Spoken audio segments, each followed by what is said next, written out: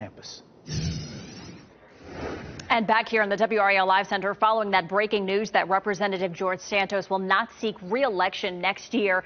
This all comes after a month-long investigation into his conduct and after the House Ethics Committee found overwhelming evidence of law-breaking, concluding that he cannot be trusted. He did take to the social media platform X, saying he will continue on his mission to serve his constituents up until he's allowed. He will not, however, seek re-election for a second term, as his family deserves better than to be under the gun from the press all of the time. Now, Santos faces a 23-count indictment that alleges that he stole identities of campaign donors and used their credits to make unauthorized charges. He has maintained his innocence.